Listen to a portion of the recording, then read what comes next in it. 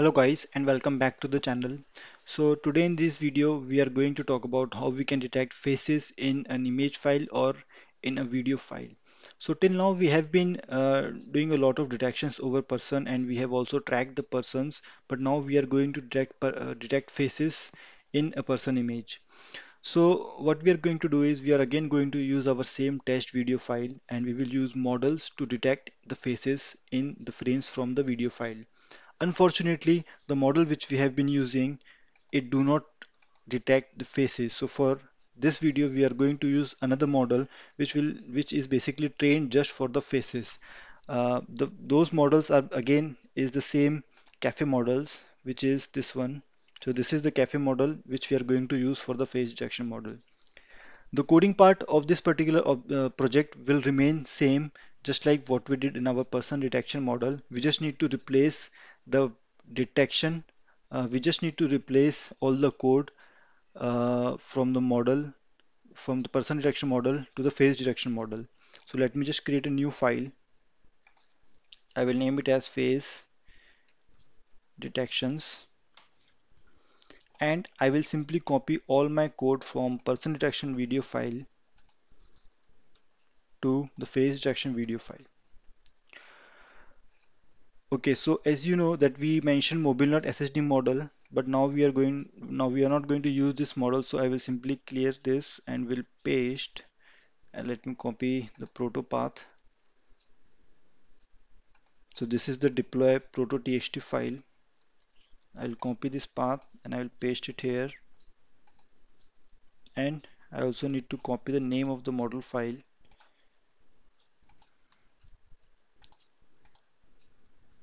and here.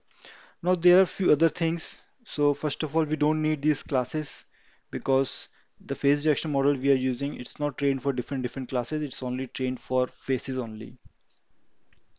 Now apart from this, what other things which we need to do is the blob which we are going to create will be a bit different. So let me just remove this line and let me include some more code. So cv2.dnn dot blob from image.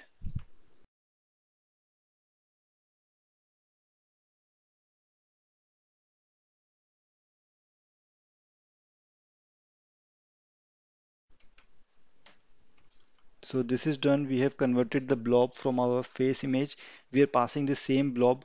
Let me just call it a face blob so that we are not very confused. So we are passing this face blob into our detector, and instead of person, I will name it as face detections. So from the detector, we are getting all the face detection and we are passing this face detections here. So we are getting the confidence of the face, and if it's above 0.5, we will simply proceed. So in this case, we don't need the index. So I will remove this particular code and I will simply display the rectangular box. So instead of person, I have to do it face. So from here, we are getting the the face bounding box. I'll name it as face bounding box, and here also. And now simply here, we are just simply displaying the rectangle for the face. So this is all the code we need. Let's try to run this code and see if it throws any error. Uh, I will try to run it again from our OpenVINO environment. So I will initialize the OpenVINO commands here, which I will copy from my previous video, which is the person tracking. So let me just take these two lines. Now this will also initialize my code, OpenVINO, and let's just try to run the code. Python face detections.py. Hopefully it should work. Yes, it's working fine. You can see that in this case, we are getting quite a good speed around 11 to 12, and that is probably happening because the model we are using is not very heavy model. It is only detecting faces, but looks like something is wrong. Oh no, it is working fine. So we can see that as soon as the lady comes closer to the camera, her face was detected.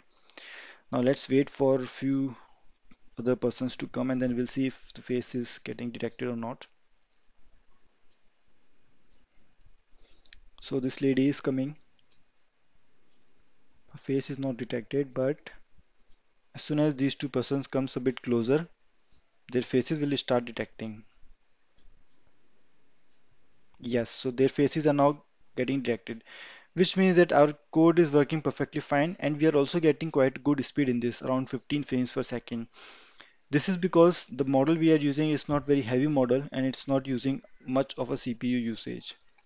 Another thing to note is that for my face detection code, you can see that I didn't change the code very much, but it's just that I replaced the model files and I just replaced few of the code here and there, and it started working perfectly fine. Which means that you can keep your detection code same. You just need to replace the model files, and you just need to make few changes in order to detect it persons or faces or any other kind of objects.